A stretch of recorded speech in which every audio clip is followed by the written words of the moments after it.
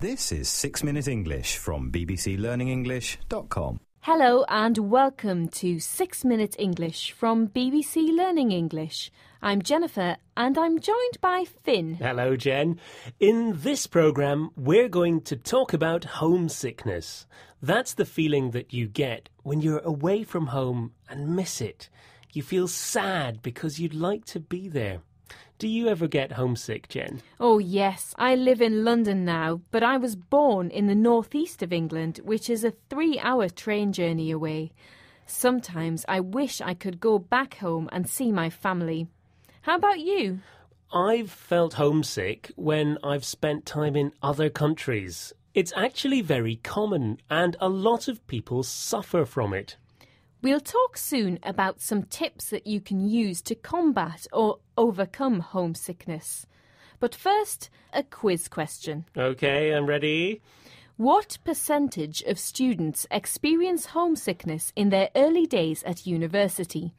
A, 50%, B, 60%, or C, 70%? I'm going to say B, 60%. Well, we'll find out if you're right at the end of the programme.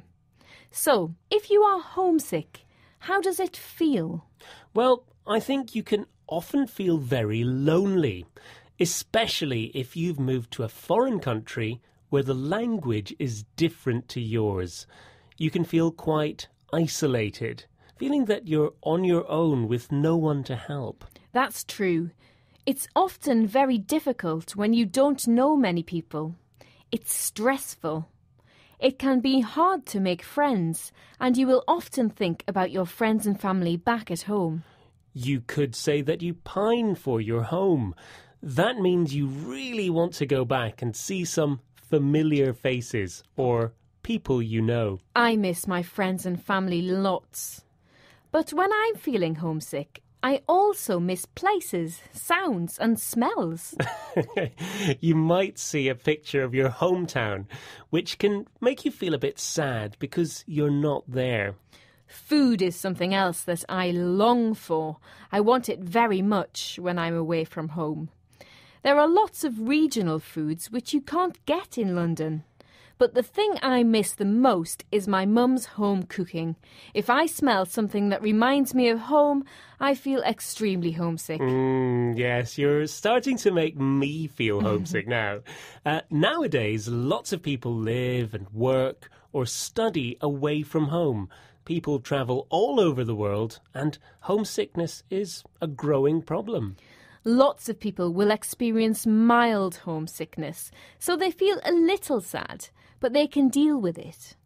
Other people have more extreme homesickness. Yes, they might experience panic attacks or nightmares. And some people withdraw from society altogether. That means they don't go out or interact with anyone. Some people think that if you feel that homesick, you should just go home. But often it's not as easy as that, especially if you're studying or working somewhere. There are ways to make it better, though. Modern technology has helped a lot of people to stay in touch with their families by using video calling software such as Skype or FaceTime. And that's a good idea because actually seeing someone talk to you is much better than just hearing them on the phone. Social media also helps people to communicate with the people they left behind. Another good idea is to meet up with expat communities. That way you can make new friends who speak your language.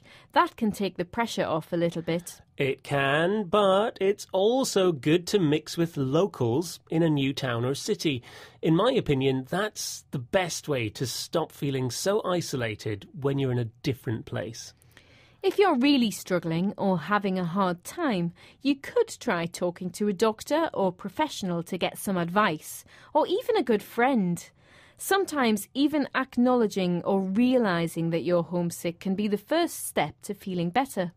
Well, I hope that our listeners aren't suffering from homesickness, but we need to find out the answer to the quiz question that Jennifer set earlier.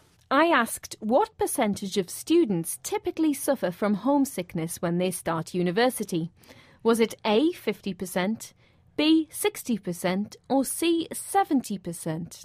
Well, I said B, 60%. And you were wrong, Oh, I'm no. afraid. It's Okay. 70% of all students who feel homesick when they begin university. So it is very common and completely normal to feel a little bit sad when you're in a new situation. Now, Finn, we're almost out of time, so could you remind us of the words we've heard today? Okay, they were homesickness, lonely, isolated, stressful, to pine for something, familiar faces, panic attacks, to withdraw from something, to stay in touch, expat communities.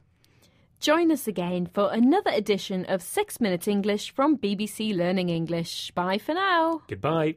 That was 6 Minute English from bbclearningenglish.com.